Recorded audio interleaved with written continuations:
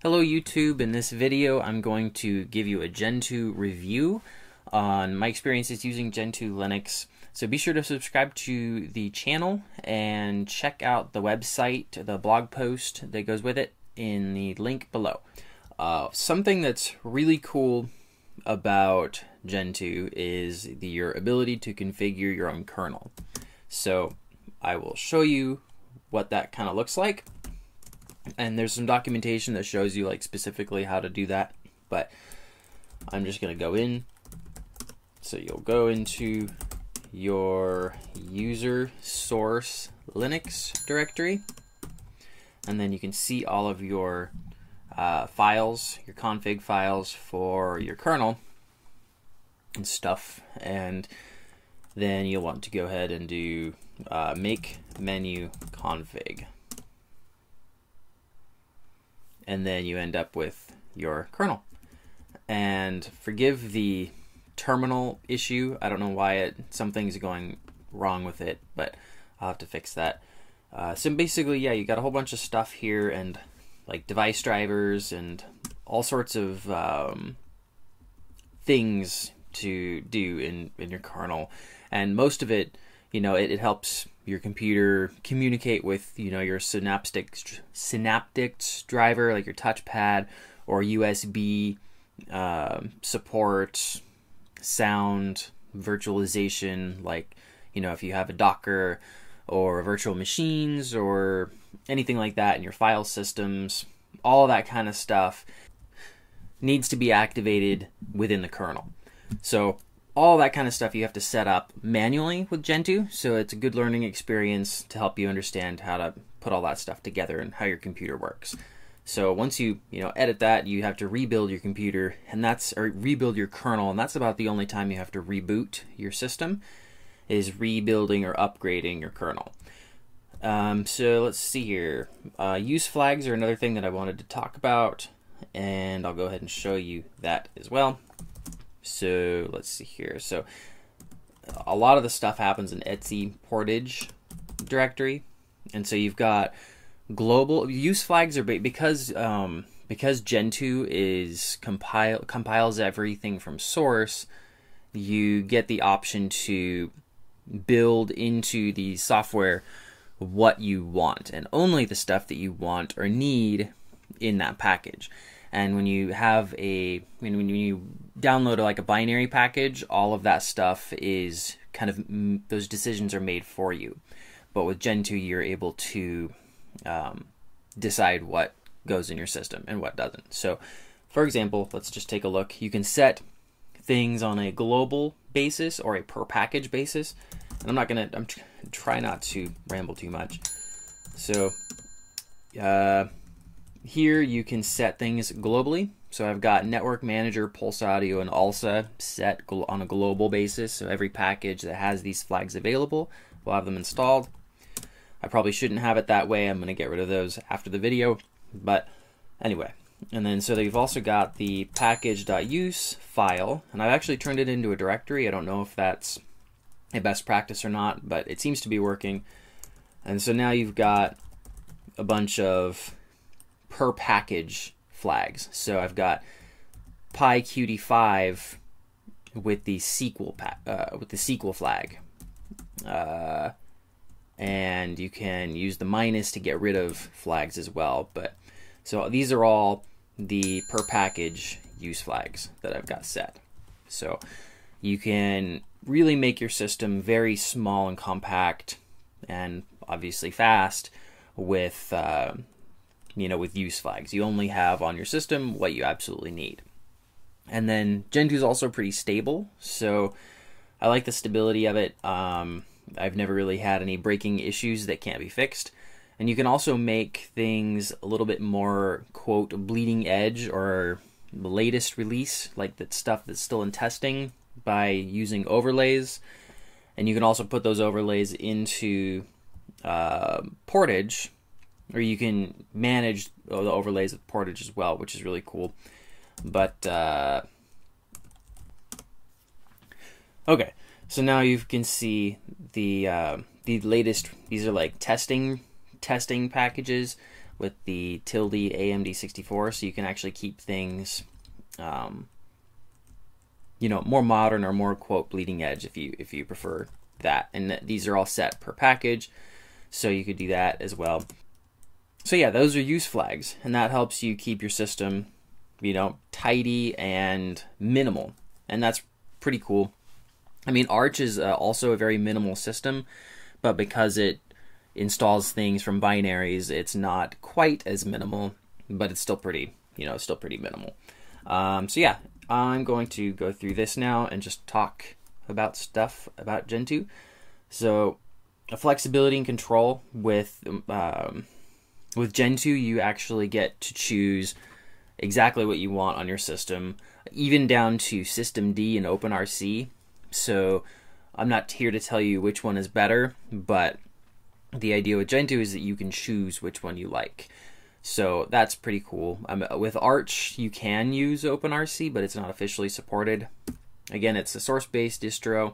Rolling release is pretty cool because all of the updates get you can update your portage tree, the package manager, and all of the kernel updates and software updates get put into portage, and then you can pull those down to your computer and update your system. So you could even have a system that's 5 or 10 years old. I don't know about 10, but you probably could, and update it, and then you would not have to do a fresh install because it's all rolling release. So there's no such thing as Gentoo 10, 11, or 12. It's just Gentoo. And anytime there's an update on anything, you can update the portage tree, and that update will get pulled to your computer, and then you can update it. So it's pretty cool that you don't have to ever do a clean install or anything like that. It's also a lot of fun to learn about your system, so I definitely enjoy that aspect of it. I don't feel like I'm maximizing my use out of Gentoo, but I'm working on it. So I started with Gentoo to learn. Portage is pretty cool. Apparently it's more secure because you don't have any extra bloat, and any extra code that's not necessary is potential security holes. So having a smaller system is more secure, theoretically. So it's bare bones, you know what's going on in your system. I really like the community. They're very friendly and helpful, and because you get to be elite hacker. So Gentoo and Arch are commonly compared to each other, and that's because they're both minimal distributions that only give you what you absolutely need, and you can choose. Both of them have a high amount of control. So the differences between them are Gentoo is primarily a source-based distribution, and Arch is a binary-based distribution. At least their package managers are. You can do both with either, but again, the recommended with Gentoo is source, and the recommended with Arch is binary. So Gentoo, the package manager is built with use flags in mind and the ability to handle those. So you get a little bit more control, well, technically a lot more control over what's installed on your system. You can, so like eQuery uses Firefox. And so we've got all of these different use flags that you may not want on your system. eQuery uses MySQL. Oops, devdb. So you've got all these different use flags that are chosen for you on what. So these are installed by default, or the binary package decides for you what gets installed. But with Gentoo, you get to make the choice. So the use flags are pretty cool in that respect. Our Arch uses systemd officially, and Gentoo gives you the choice between either or. I find the Gentoo community to be a little bit more friendly, and that's just personal experience. That's not to say anything negative about the Arch community, just that in my experience, the Gentoo community has been more friendly and helpful. Gentoo is slightly more work, obviously, because you have a lot more stuff to deal with, like use flags and the source-based installation. And both have really, really, really good documentation, and both are rolling release, so that's pretty cool. So installing takes it took me like 3 days to install Gentoo the first time, but after you get comfortable with it, it'll only take like a couple hours. Yeah, I already talked about the kernel, how you can configure it. Good way to learn about computers. Troubleshooting, oh my goodness, always check your use flags. So I spent about 5 hours troubleshooting Emacs, only to find out that that I was missing a use flag, this XFT use flag. I was having encoding issues, and I just needed this XFT support. So, and people who are going to help you online do not know that you're using Gentoo most likely, and they don't know to tell you to check your use flags. So it's just something you're going to have to check first, like very soon, early on in the troubleshooting process. Check your use flags. So Portage is cool. It provides multiple versions and slotting, so you can have multiple versions of things installed at the same time very easily. You can update your system. You know, it's rolling release. You can do it as much or as little as you want.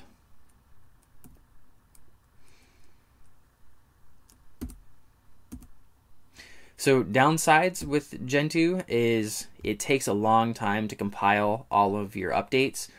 So my recommendation is don't sit and watch the packages software compile. Just do something else or stick it in the background. I mean, you've got 10 workspaces. Just put it in one of the background workspaces and then do your work, or go to bed, or go play outside, or do something like that, you know, when you're updating. So yeah. And you could also install binaries for larger programs like Chromium or Firefox. Troubleshooting can be difficult. Another downside with Gentoo is the error messages can be pretty cryptic and hard to understand, or at least understand what to do. So here I've got two pictures here of some errors. And so trying to emerge a package, you get a slot conflict. And it says something along the lines of X11 base org server, Xorg server 1.19.5 is being pulled in, and 1.19.3 is being pulled in. So we've got a slot conflict, and Emerge doesn't know which package to install. So you'd want to obviously just install the newest version, but this 1.9.3 is being pulled in as well. So you gotta it's just kind of like, okay, well, what do I do? You know, and you get used to these messages. They're not actually that difficult to figure out, but you just have to Google and sort of figure out what to do. And so Google is your friend, and the documentation is your friend as well, the troubleshooting guide. And then there's also another example of an unsatisfied use. So when trying to install Qt browser or Qt browser, I got this following required use flag constraint is unsatisfied. Web engine ? Widget, web channel, etc. So it's like, what exactly does this mean? And I actually just had to update Portage, and I was able to install it, but it wanted to have the web engine flag. And so you've kind of got these dependency issues where, you know, certain use flags are not met, and then different packages or different versions of different packages are installed, and it can be kind of a nightmare. It's not actually that hard. You just have to read the messages carefully, and again, do Googling, and it's not that hard to figure out. But sometimes it can be difficult, and I think for a beginner, I remember these were extremely difficult to understand when I was new in Gentoo. But so yeah, messages are cryptic, and then also when you're installing, you'll have to update config files on your own. So they get this thing called dispatch conf that will try to update the use flags for you, but then you have to use this dispatch conf to confirm the use that you want to add those use flags. So some minor nuances that are kind of a pain in the butt with Gentoo. So overall, Gentoo is a really awesome distribution, especially as a beginner. It gives you a lot of opportunity to learn in depth how Linux and how computers work in general. So I definitely recommend it. both for beginners and advanced users. And you can even use it as your everyday operating system without too much effort once you get the hang of it. I mean, it's a really steep learning curve, but once you get the hang of it, it's pretty much just, it's very stable. I haven't had any breaking changes that I haven't been able to resolve. So definitely check it out. And there's user patches and a whole bunch of other stuff that I hadn't even talked about in this video. So be sure to subscribe to the channel and check out the website truthseekers.io. Have a good day.